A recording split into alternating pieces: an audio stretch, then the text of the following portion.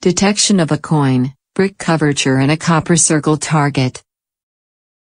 In this video, we will detect a coin, brick coverture, and a copper circle target, and provide their estimated shapes and depths on screen. First, we cover the bricks that form a coverture for the cavity underneath. In the old times, people have used mineralized or volcanic rocks to cover the entrances of caves, cellars, tunnels, rooms, or graves, as well as the treasures they have buried underneath the ground. It is not possible to detect these covertures with a regular detector. Invenio can detect these covers in the ground anomaly and cavity mode. In general, these kind of structures give metal signals. You need to look at the shapes and IDs of such targets in the results screen to verify them. IDs between 0 and 10, in general, may indicate the presence of such rocks and structures used to cover the cavities and treasures. Detection is conducted using the ground anomaly and cavity mode. First, we detect the targets.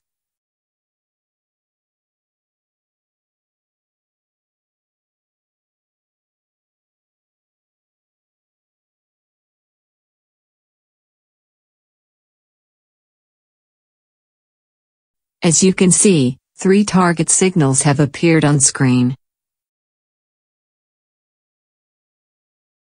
To obtain the target shapes, swing the coil left to right slowly, and scan over the target, starting from a bit away from where the signal is starting, and until the coil is completely off the target signal.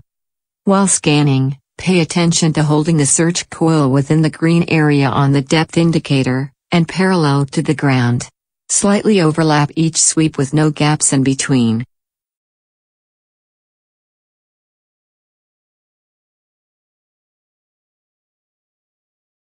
In the ground anomaly and cavity mode, the device does not provide any audio response. All targets and signals are only shown visually on screen.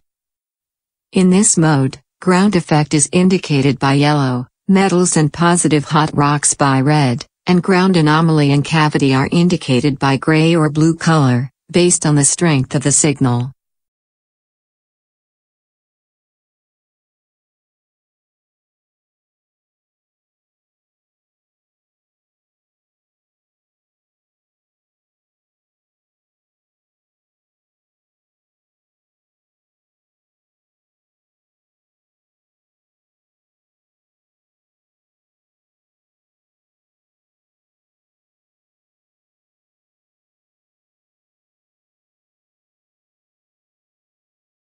As you can see, the target signal shapes are now on screen.